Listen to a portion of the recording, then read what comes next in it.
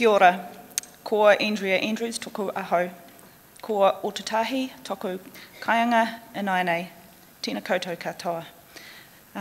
I work as a teacher aide at Riccarton High School, working in the mainstream with supported learning students from year 9 to 13 with a variety of social, behavioural and learning needs. And just an aside, we've lost 2 men in learning support. Pay equity would have meant that we could keep them and the dynamic that they bring to our young men in their environment. And being involved in our pay equity campaign is an enormous privilege and a responsibility. Meeting passionate, hard-working teacher aides and support staff from around Aotearoa has been incredibly inspiring.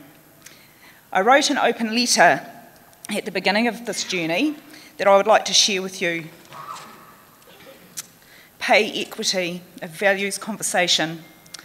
Dear reader, my name is Andrea, a teacher aide working in a high school. I love my job. I love coming into work, And every day I work with my students, my school, and it is a great place to work. Pay equity is not about that. It is about value. Teacher aide value and support staff value. A group of us were asked recently what pay equity would mean for us. Initially, my response was that pay equity would allow my colleagues from around Aotearoa to feed their children, heat their homes, sleep at night without financial worry. How they could give up one of the many jobs that they hold to make their ends meet. It's about values. Then I realised that pay equity goes further than that.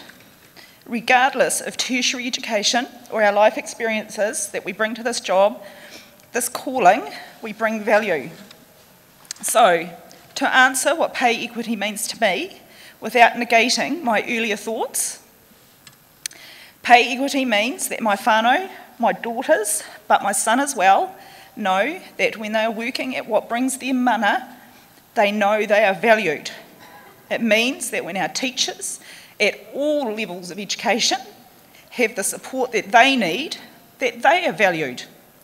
It means that when I go to work, I know that my colleagues and I are valued for what we contribute.